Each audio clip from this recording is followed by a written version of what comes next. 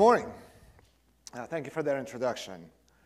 So yeah, I've been doing this for a really long time, usually longer than I care to admit. And I've done all sorts of cool stuff. I worked for government, I worked for startups, I worked for enterprise companies. I've touched the code probably in the sites that all of you go to every day.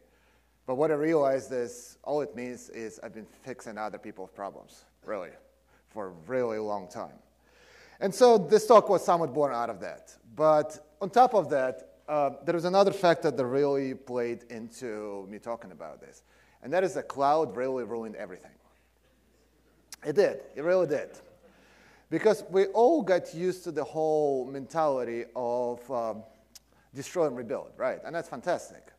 But it is vaguely familiar to an in-doubt reboot that we all talked about 20 years ago with Windows that we tried to get away from, right? The whole idea of servers being our cattle. Everybody knows the pets versus cattle analogy, right? Yes, good. So it's awesome, right? The cattle analogy is great because you have a whole bunch of servers, a whole bunch of cows, and if one of them gets sick, you take it behind the barn, you shoot it, you buy a new cow. That's awesome. Except when you get a mad cow disease and all your cows get sick and you don't know why, and then you're left with no cows, no farm, and a huge mortgage on both of them. So in order to prevent that, you actually need to understand why your cows are dying, right, at some point. You may shoot it afterwards, but at least you got to figure out what the symptom is. So troubleshooting, as defined by Wikipedia, and we'll trust Wikipedia, it's a form of problem solving, right? You try to solve the problem. And in my definition, problem solving is an ability to fix things that you know absolutely nothing about.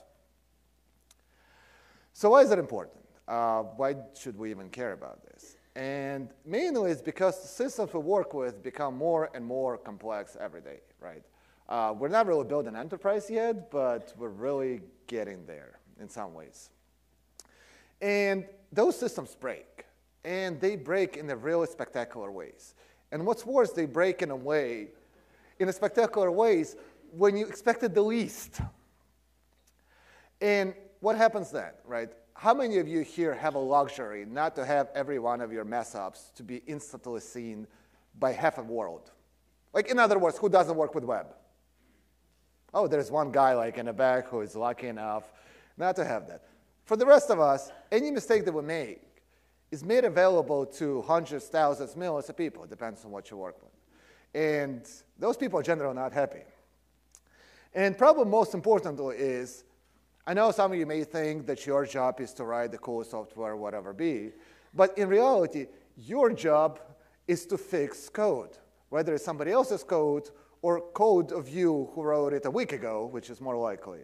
More likely than not, you try to fix what's broken, right? You try to keep the stability. So I want to make one quick disclaimer before we go forward. When I mean troubleshooting, I don't actually mean picking up a ticket from a backlog, just going and fixing it and pushing it to production. I know we all wish to get a bug and sit there with a latte in the middle of the afternoon trying to figure out why the page loads a little slower than usual. In reality, when I talk about troubleshooting, which means everything is on fire, it's 3 in the morning, you're on fire, and the water buckets are full of gasoline, right? I'm talking about that kind of troubleshooting.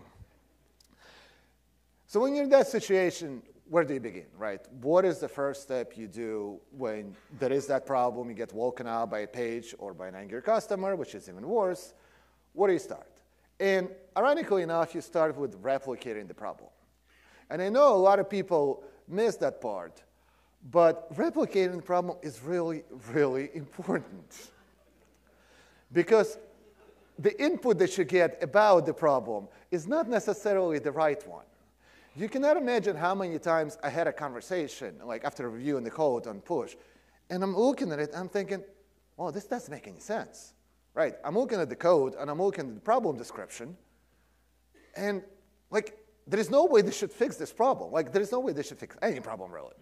So I go talk to a developer. I was like, hey, are you sure this fixes the problem? He's like, absolutely. I was like, how do you know? I was like, well, it runs after this. I was like, did it run before? I was like, what do you mean? Let's talk. So once you actually identify the problem, you need to isolate the problem, right? Because I mentioned that the systems are really complex, right? There is a lot of components to them. There's a lot of moving parts, and you need to figure out which part is broken. And it's not necessarily the part that warned you about, right? It's not even part of the errored out or send the page. It may be something completely different. So let me give you an example. By the way, all the examples I use here, no matter how ridiculous they sound, are real examples that happened to me. So keep that in mind. So this is an actual email I got from a customer as a bug report. Said logins aren't working 100% of the time, alerts are going off periodically, and today the system didn't send out the schedule emails. Right? Pretty common, or something along these lines. So as an engineer, like, we parse it down to information that's important to us, which is logins aren't working, and the system didn't send the schedule emails, right? So immediately you get this email, you validate that it is indeed a problem, you get transient errors, and you go look into the login system, you look at SSO, you look at the email schedule, and you try to figure out what's wrong with this. Problem with that is you're looking at the wrong part of the statement. The part that you should be looking at are working 100% periodically today, right? Which indicates that the problem is not really in the systems that customer noticed, but rather there's a transient error somewhere that breaks different parts of the system periodically, right? In this particular case, for example, one of the nodes was out of disk space. So whenever the processes would hit that node, obviously they wouldn't work, and that's why it would happen periodically. But if you don't think about it that way, if you don't parse that out to really get to the root of the problem, you're going to be going down the rabbit hole and trying to fix SSO when there's nothing wrong with it, really.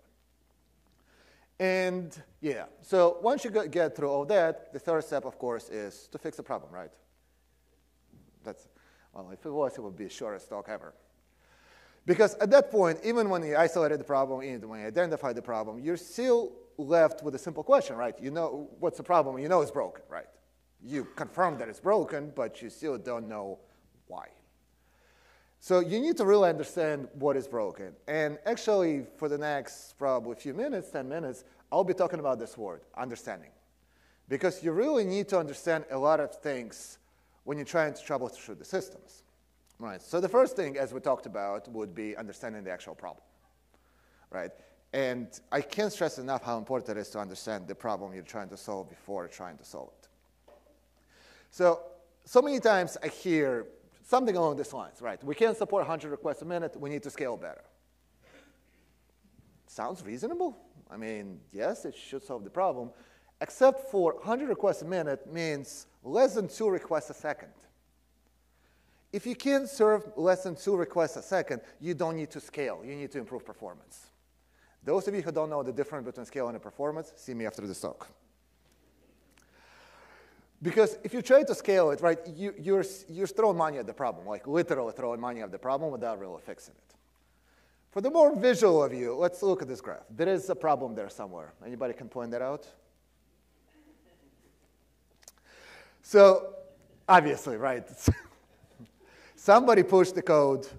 Somebody did something that skyrocketed like the latency on the low times.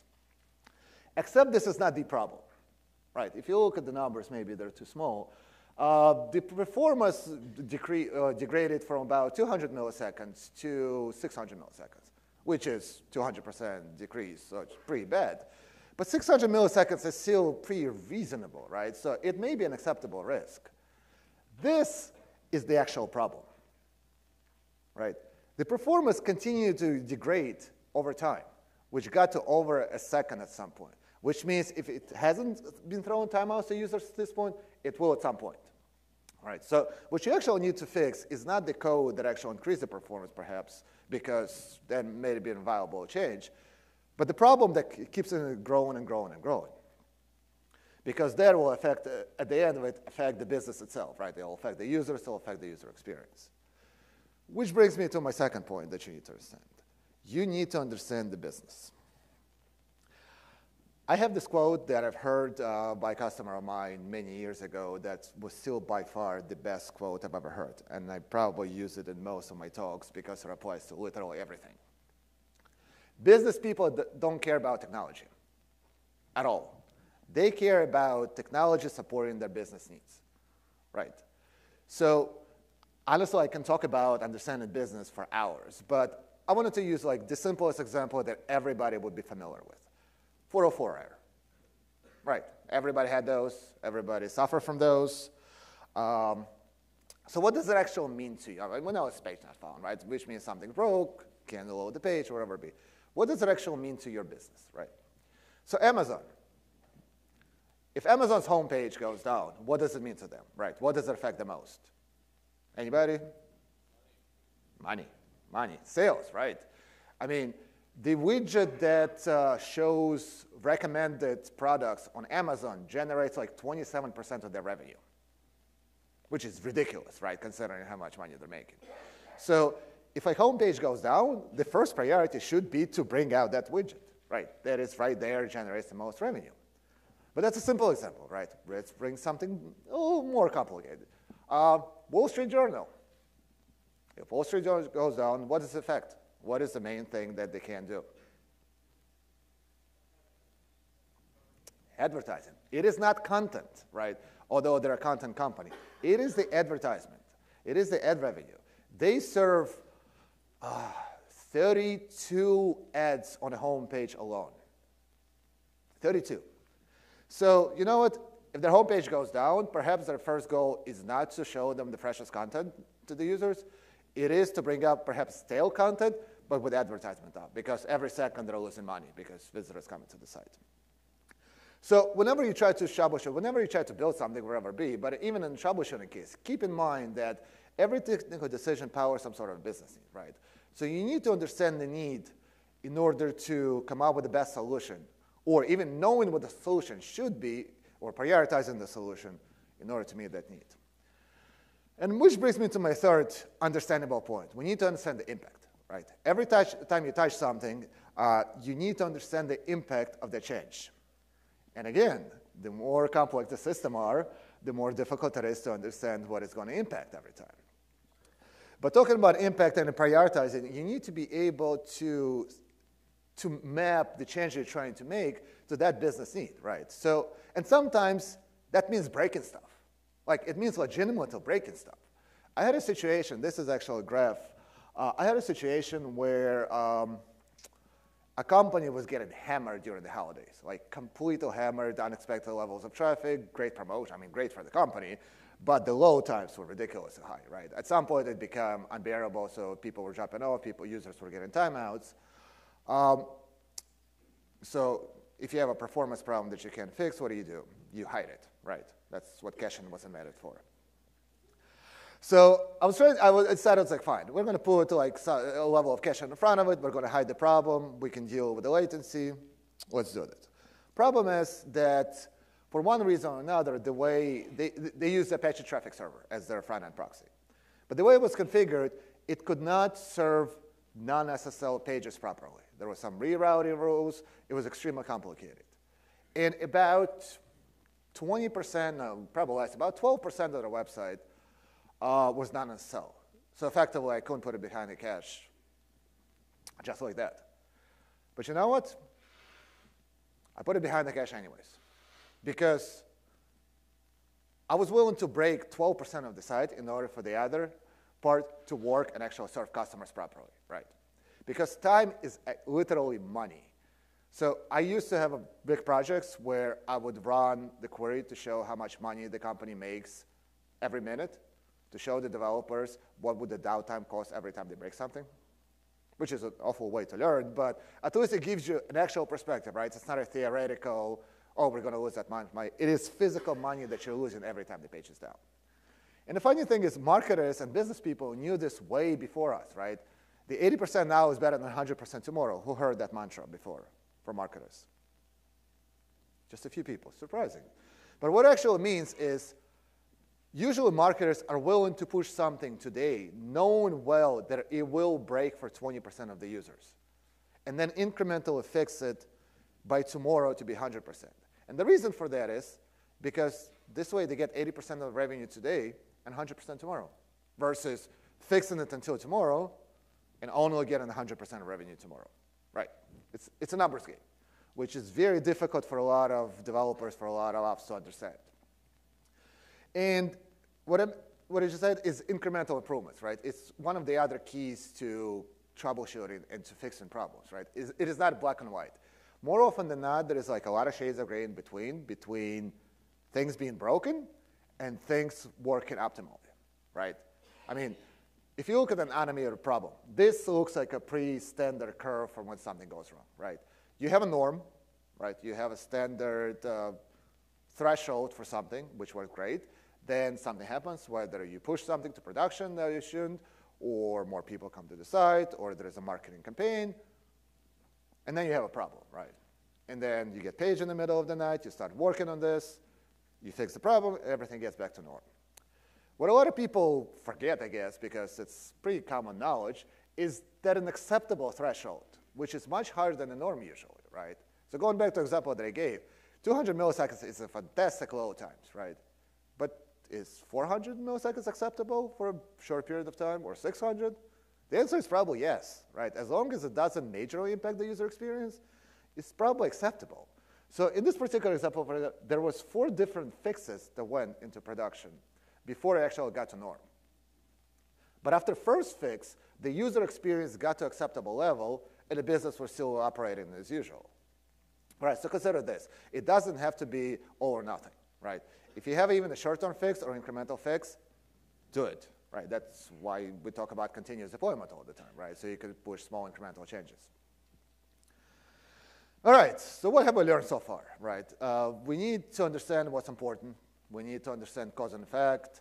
And as such, we need to understand what impacts the business mostly and prioritize it based on that. And we need to take acceptable risk once in a while, right? We always got to assess the risk between pushing to production, between making the change, or wherever it be. So that's all great. And now let's talk something a little more fun. Now let's talk about what not to do when you're troubleshooting, which is going to be significantly more ranty than it was before. So first of all, like I said, don't assume, right? I mentioned it before, and I'll probably mention it again in the next few minutes. Don't assume you know what the problem is and you know what the solution is, right? Correlation does not cause causation, right? If you want to prevent people from drowning, don't try to stop Nicolas Cage from making movies. By the way, that's a fantastic website if you want to go there and check it out. They got a lot of awesome stuff.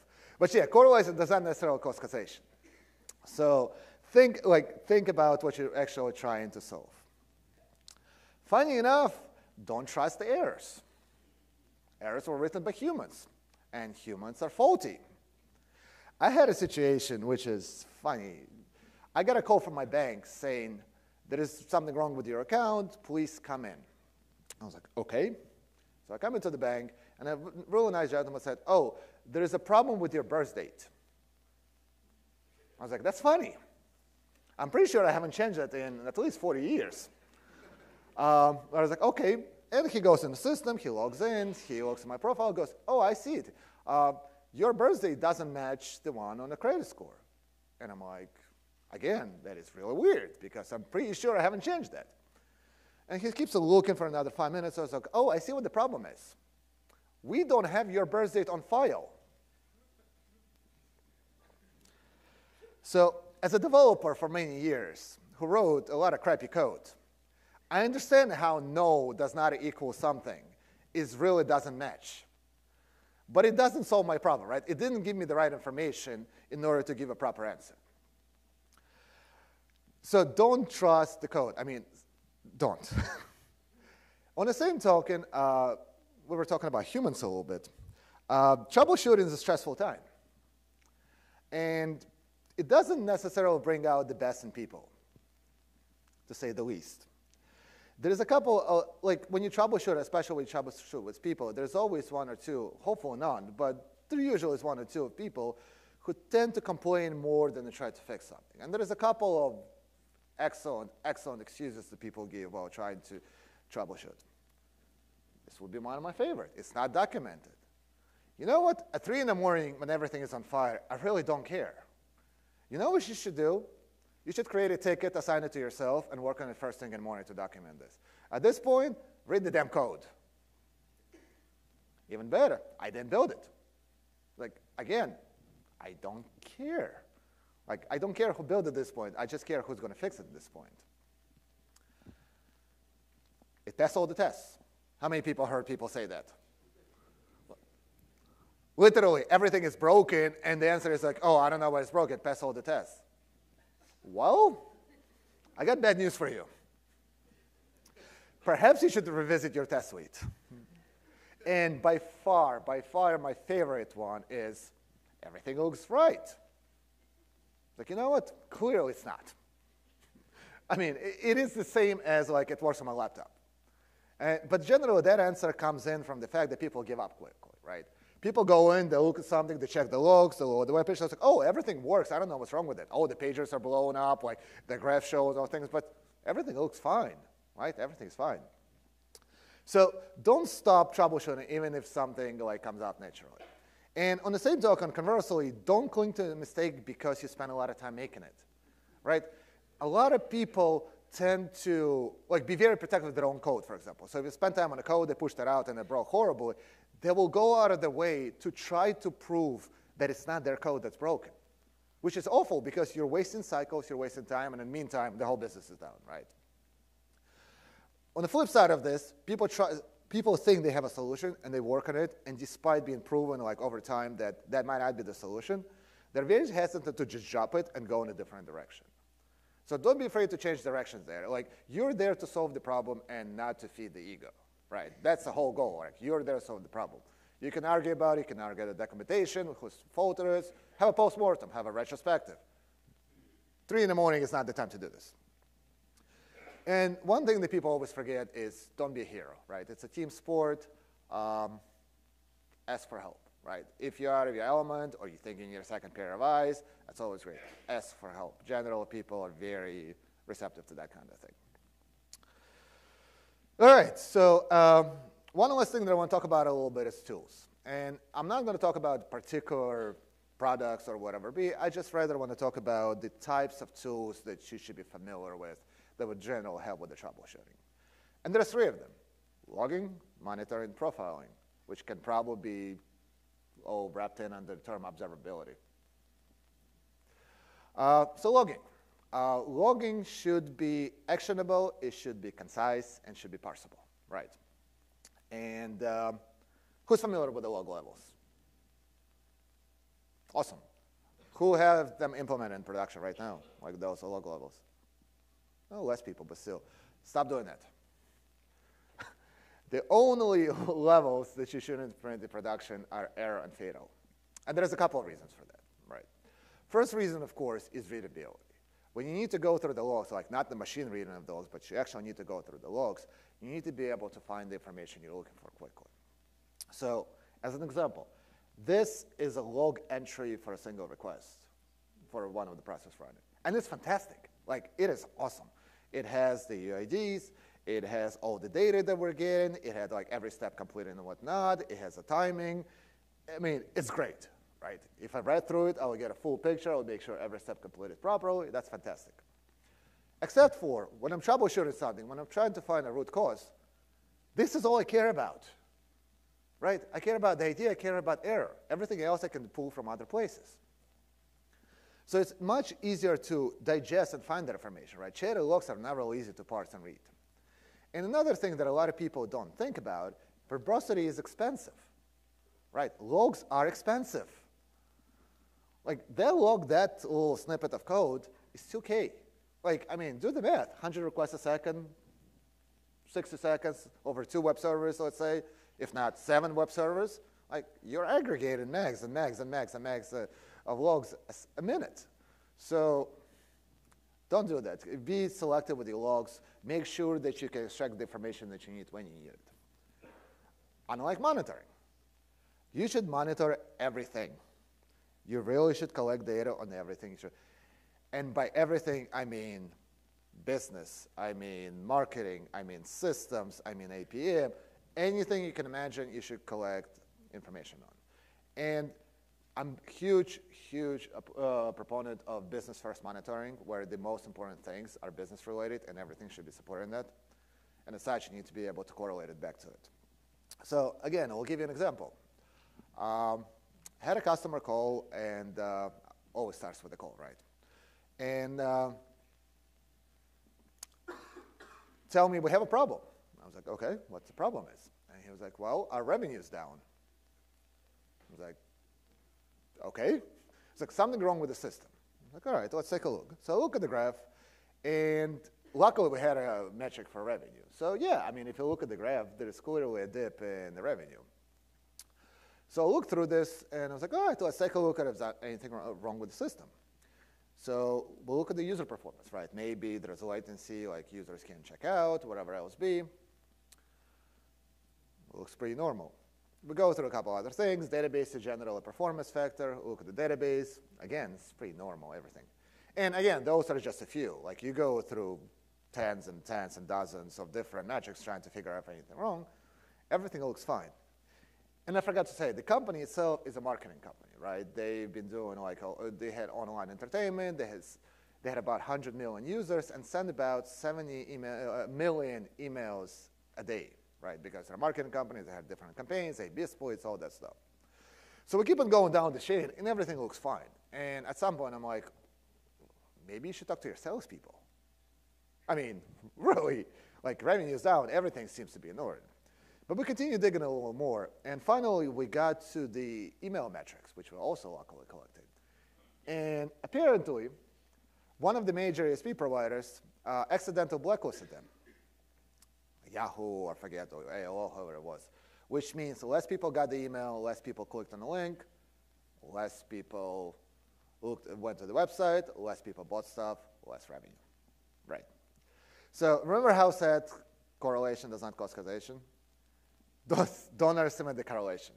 Like, make sure you collect. We had a whole conversation yesterday in open spaces about it yesterday. Make sure you're able to correlate the business metrics, the ones that are important, to the metrics that you collect that support it, like system metrics, user metrics, performance metrics.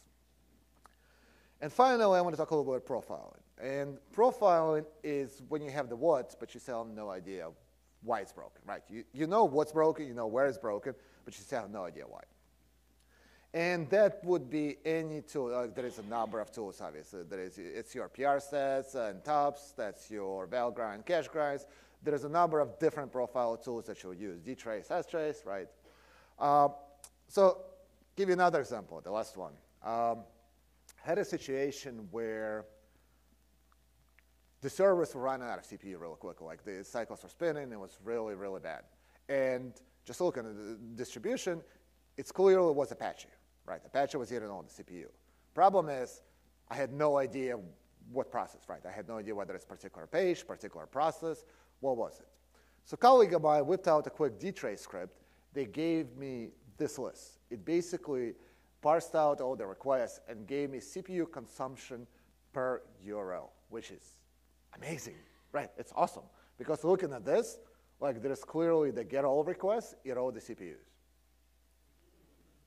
Significantly, right, by a factor of 10, if not 100 over normal pages. I mean, fantastic may be a wrong word, but like I was excited that I was able to get this information, because with this information, I can go through a code and try to troubleshoot that particular page, right, and create an immediate help. The other problem is once you get this information, you go down the rabbit hole, and then you have to troubleshoot the page, but that's a different problem.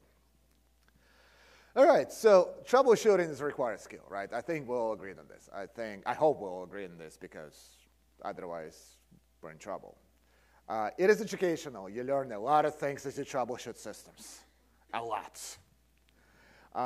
Make sure that it's iterative, right? You can't fix everything at the same time, but you can make continuous improvements to the system. It is extremely frustrating. Every time you have to troubleshoot something like any of the examples, it is annoying. But it is also extremely rewarding, right? Because hopefully rewarding, because at the end of it, you can say, hey, I solved the problem in a really creative way. All right, that is all for me. Hopefully it was helpful. Thank you.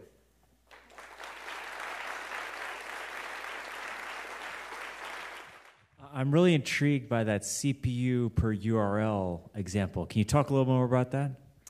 I can. It's a dtrace script that basically attaches to the probe. We were running it on Illumos-based systems, so it had a full dtrace support. So it actually has a code on the slides. I'll publish the slides, and it's got a GitHub link. It attaches to basically a little script that attaches to the HTTP processes and pulls out all the information. They can process it out and show it in a digestible format. It's real simple, actually. It's pretty awesome. Are there such things as design patterns for debugging? So things that might be common from case to case to case that you find you can reuse? I guess the short answer is no, because you never know what the problem is. I think there are best practices, right, what to do, some of the things that I talked about. Yeah, I mean, general things I just talked about, basically validate, replicate, isolate, and then try to fix it. And when you get to the part of trying to fix it, it's going to be different every time, right? Because it's troubleshooter. You can never estimate it. You can never predict it. You don't know what it's going to be, right? Up to the point where, like I said, up to the point where I knew it's a CPU problem, it was all, like, you can outline what needs to be done, right? Once we get to the point where it's a CPU problem coming from Apache, then it was anybody's game, right? Because you got to dig much deeper to figure out what it is. You were mentioning to not give up when you're troubleshooting, and I wonder, when is a good time to give up and say, oh, well, we have the next version coming, or this might be fixed in a week? Do you look at the business, or do you look at the software? So those are actually two different questions, right? Questions whether you can look at it in a week or you can look at it in the morning should be asked regardless, right? Because there's a whole conversation about alerting versus monitoring, right? So you should never alert on something that you don't have an actionable response for immediately, right? Because if you're woken up in the middle of the night and you can't do anything about it, why did you get woken up in the middle of the night? Question is whether you can fix later or whether you can pass it on to somebody.